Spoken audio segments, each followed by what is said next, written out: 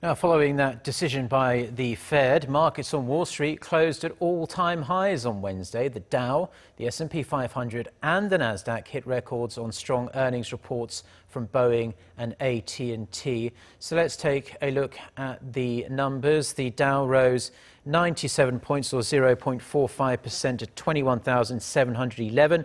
The S&P 500 edged up ever so slightly to 2,477.8. Then the Nasdaq, that added less than 0.2%.